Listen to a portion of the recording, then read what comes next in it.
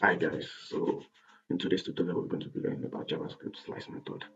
Slice method is one of the methods that you can apply on your arrays, or you can also use it on a string too. It's either way. So it works for for string, and it also works on an array. So it depends on how you want to go about using it. So let's imagine we have this string. Let me say we have constant name. Then we have, let's say we just have a string of John. Then we can say console log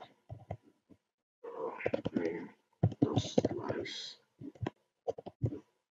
Then we can say one.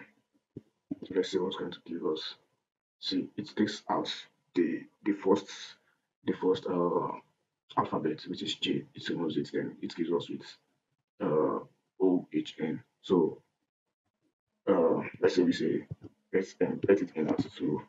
So we're going to have only O because this is index 0, 1, 2. So we're telling it to stop to end at index of 2. But with slice method, it's not going to take the element that is on this index of 2. It's not going to add it to our output variable. Maybe if you're trying to create any variable, we are trying to make a shallow copy. So when we're working with slice method, using a slice method, it means like we are making a shallow copy of the original array.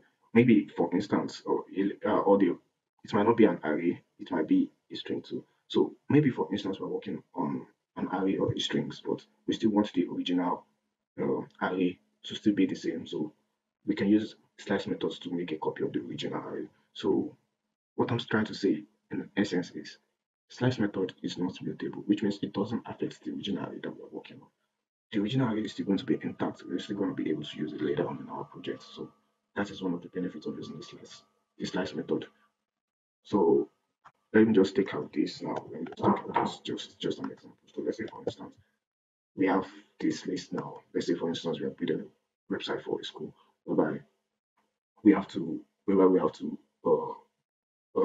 take out maybe to differentiate between students that pay school fees and difference and students that are owning the school. So you understand what I mean, right? So let's say the students that have this minus symbol in front are those that are owning the school. So now we want to take them out. So the method I'll be using here, I'm going to be explaining it later on this channel because I won't be using only the slice method, but I'll be using another method too. But I won't go deep into that other method right now because I'm still going to be explaining a lot better with a lot case scenario whereby you can understand it easily and faster. So let's say now we have this list of students and we need to we need to like differentiate between those that are in this school and those that are not in this school. So let's say so I can just create a new variable and say let me say fees fees sort. So this fees sort, I'm going to be applying a method on this uh on this arrays, this JavaScript array. Then after that, I'm going to be using the slice method that we are watching this tutorial about. So the first thing I want to do is I want to sort this array in the case whereby the beginning index is going to change, whereby it's going to have the ones with a minus in front, which is the student that are owning the school fees. So now all I have to do is just say student fees dot sort. I can just choose this like this. So let me console log this fees sort. So if you can see here in the console, we have it sorted out. So it separated the students that are owing, aside some students that are not owing. So next thing now, after we've done this, there are still other ways we can use sort, but we're still going to be explaining that in a deeper level when I'm discussing or when I'm tutoring about JavaScript sort method. But right now we are working on JavaScript slice method, and that is what I want us to focus on. So now, after we sort this out using this sort method, then we have this result right here. Then after this, we can now let me just take this out right here. Let me take this out right here. Okay, let me just delete this. So after deleting this, now I can now apply the slice method. So for me to do that, I can now say, uh, should I create any variable? Okay, Let me just console log. Then we say result dot slice. So if we do this, let's see what's going to give us.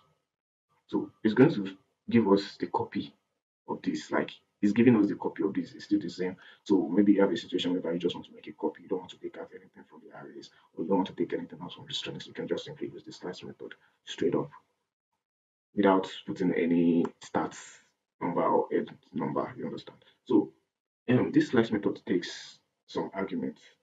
So the first argument is the start.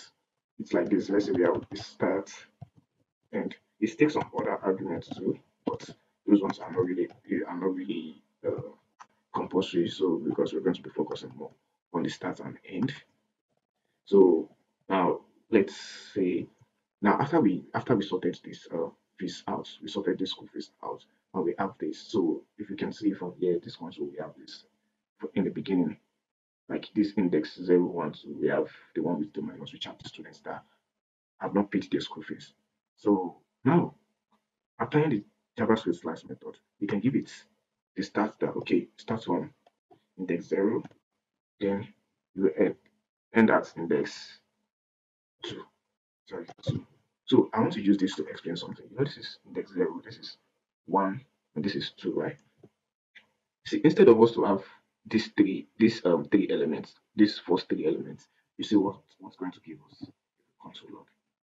You see, it gave us to let me okay, just to use this to explain, let me just do this. Let me console log this. So let me console log. So now you see that instead of what it to give us 1, 2, 3, it gave us only the first two elements of this first sort array, right? Now what happened is when you're using a slice method, you need to understand the fact that only this the start number where we want the slice methods to start is what really matters. Like I mean, okay, now we want it to start from this. Now we are telling it to end at index 2, right? Which is 0, 1, 2.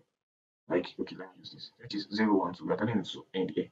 But the problem is the slice method will not take this the end the elements that is on the index we are telling it to end. It's not going to take that element with the results, I mean, with the output that it's going to give us.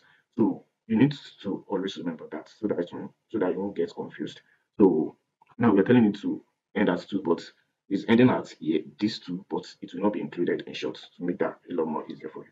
So now for us to let it show this this this one, so all we have to do is just to keep it 3 now. You see, so it's going to give us so now we've sorted this out. We've sorted this out easily.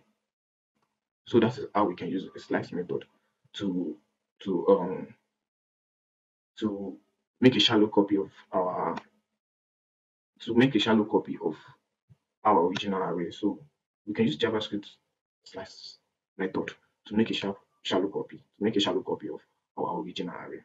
So aside this, we may not, or in some cases, we might just want to like, okay, I want maybe for instance we don't want okay now let me now use this. Let's say now I want to copy only these ones that doesn't have minus in the front. So if I want to do this now this three elements is no longer here. So I have 1, 2, 3, 4, 5. So now let's say something crazy now. Let me say I do -5.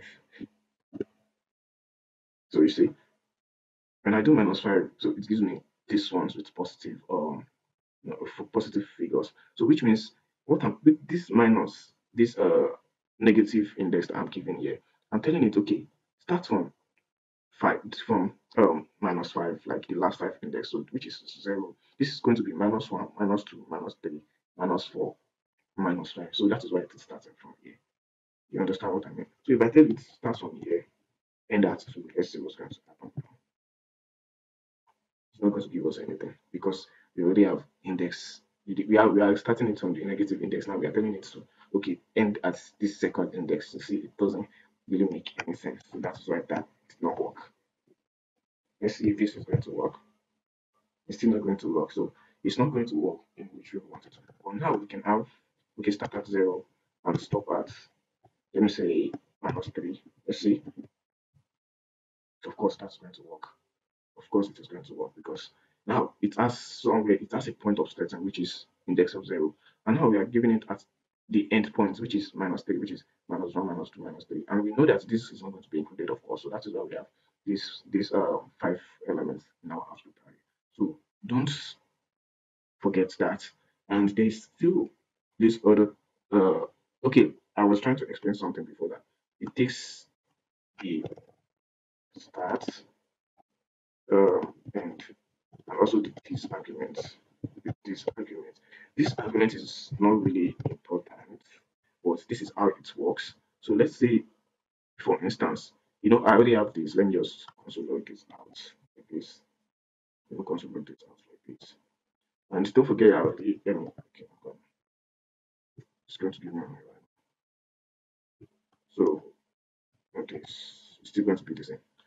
So, now, okay, let me just consolidate this.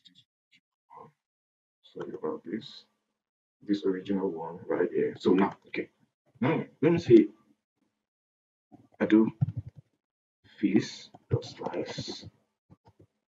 Then now I'm giving it a starting point, which is, let's say I wanted to start at uh, I wanted to start at, let me say, index of 2, okay, and I want it to end at minus 5. Oh, minus 5, no, sorry. I want to put minus 3, let me say minus 3. Then I give it uh this. So let's see what's going to happen now. So, okay, it's still, there's nothing, it doesn't change anything. So this argument is, I told you, like I said earlier, it doesn't really affect anything in the code. So the major thing you need to understand when using the slice method is the start and the endpoints. And you should not forget that the element that is available at the index here will not be included in our output variable or output results that we're going to get. So we should not forget about that. Thank you for watching my YouTube videos. I believe you understand one or two from this channel, and maybe you're still confused about how to use JavaScript slice method, or you're having a difficulty with other JavaScript method, or or JavaScript array method, or string method. Anyone, you can drop it right under the comments, and I'll make sure I do a tutorial relating to what you want and what you need, and give you a better explanation about it. Thank you. Don't forget to like, share, and subscribe to my YouTube channel. Thanks a lot.